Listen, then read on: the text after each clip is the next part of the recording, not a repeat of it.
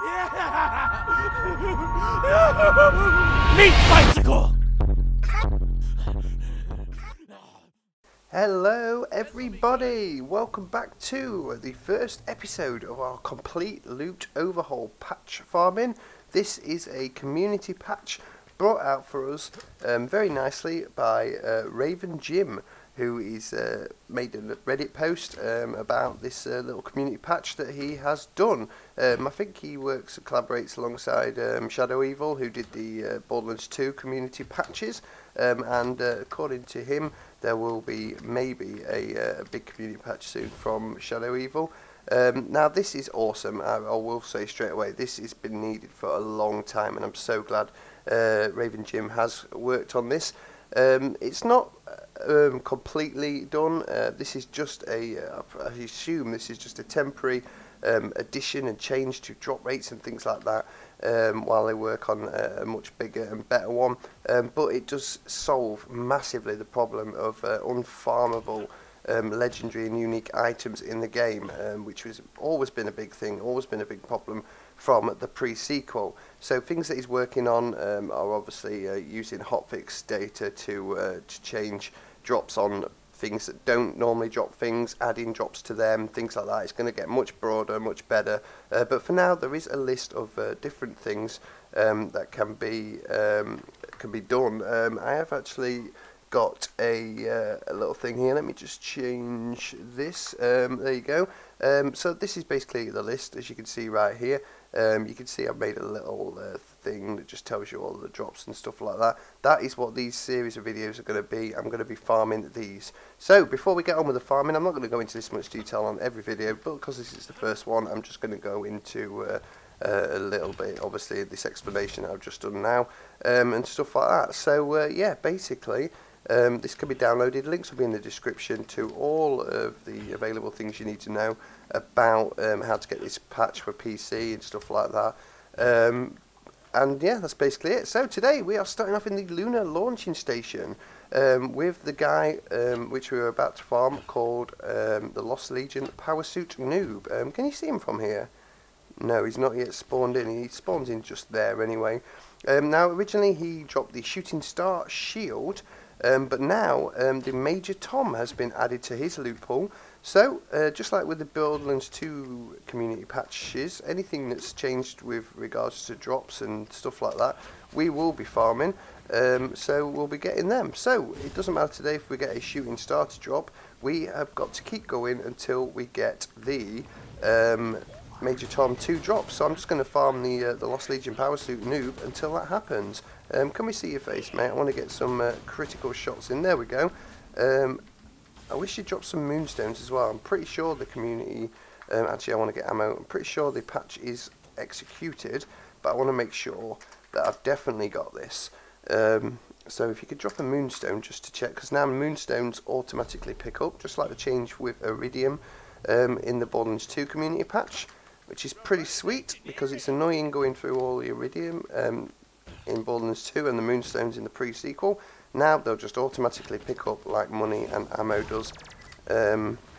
Anyway, so wow, I'm going to die here. Let's get that on the go, just in case I do. There we go. See if we can get someone up. I might want to actually kill a few of these guys. Nah, let's just get back up and go and farm the Powersuit Noob. Have I got a grenade? I have. But he's dropped down there. Wow, this one's a bit of a disaster run. Don't worry, my Digijacks will get me back up, hopefully. There we go. Oh, he has dropped a moonstone, and that looks like the Major Tom. Wow, what an awesome start. I was going to say, just like in the community patch for Borderlands 2 farming that I did, I will go for about 10 minutes or so, and then... oh god, don't go down. I will go for about 10 minutes or so, and then if I don't get it to drop, I'll just keep going by myself, farming it until we actually get it to drop. But we don't need to. 2 runs today for the Major Tom, and I need to go and pick that up. So let's see if we can drop anything here. I didn't think I had that full of an inventory, to be honest. I'll never drop the T4SRs. What could I drop? Let's just drop that. Screw it. There you go. The Major Tom. Oh, I'm still full. How am I still full? How am I still full? The Shield of Ages. Rerouter, I want that Oz kit. Let's go for Nasty Surprise. Wow, we are really over, aren't we here? Okay, let's see what we don't want then. Don't want that. This is a tough decision. Don't use the Revolutions. They can go away. And you. Mongol, your crap. Sledge Shotty, don't use any of you. Look at all that orange. But we do use the Major Tom. So, let's pick it up. And give it a little try out, shall we? The Major Tom. There you go, guys. It is now farmable. It's not a very good weapon, I will admit. But, let's go ahead and see if we can get it to work. Yes, here we go. There's been a few changes as well, certain buffs and power increases and debuffs, stuff like that. So you'll notice the game might be a bit balanced, might be a bit more OP than it should be. That is what these community patches are all about. Testing them out, giving the developers, the guys, feedback for them to bring more patches out and changes. You never know, they might bring a patch out. Everyone say, well, that's made it well too overpowered now. It's just too easy. So they'll bring another patch out and, you know, nerf it and say, right, okay, fair enough, we'll just tweak it a little bit. So if you do get this patch, make sure you go ahead and give him some feedback. I'm sure he'd love to hear stuff. If you want any suggestions on different drops and buffs and stuff like that, I'm dying here, so let's take the coward's way out and do that. And yeah, that's how these things go. So I'm really excited about this. Hopefully the guys work more on these, because the pre-sequel was made. Let's do a few more farms, see if we can get the shooting star to appear while we're here. We'll go for about 3-4 more minutes.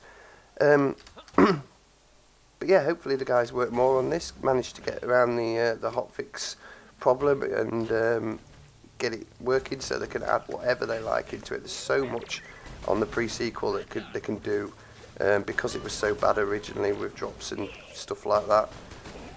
Another good thing about it as well that I like is the fact that it could bring more people back to the pre-sequel, because endgame farming and just generally stuff to do once you complete the game is absolutely crap in the pre-sequel.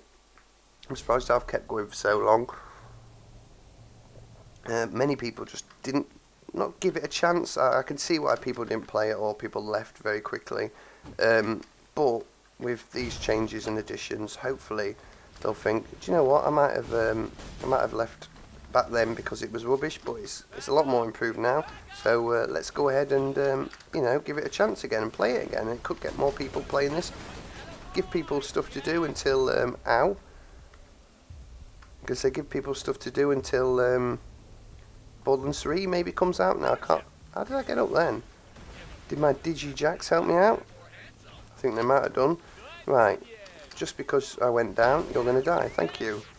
I love this doppelganger Deputy Jack setup. It's very powerful. Right, what should we say? 2 more runs? I think 2 more runs. See if we can get his other drop, the shooting star. If not, job's done today. We managed to get this little bad boy. And it's now farmable again, which is, well, I say again, it's now farmable for the first time. So, absolutely fantastic. If you watch my hunt videos, you'll know, especially very lately, there is a lot of any loot source legendaries, and that needs to change. So this is absolutely brilliant for that. I don't know what grenade I had on them, but it absolutely wrecked me. Have I got a bonus package on, maybe? Probably won't do that again. Oh, I thought he was dead. He's not. Now he is. Just a green. Okay, final run then. Final chance to see the awesome Major Tom, or Shooting Star Shield. I can't believe I just called the Major Tom awesome. It's not bad, it's not awesome. The Shooting Star is a brilliant shield though. So if you haven't yet farmed this guy for the Shooting Star and you are playing the pre-sequel, get your asses over here and get it, because it's awesome. I'm just going to end up going down here, aren't I? Yep, there you go, just after I killed them both. Right, I can bring my jacks out there, that's good. Right, let's just run past them. Straight onto the Powersuit Noob. Fire. Oh dear, well, no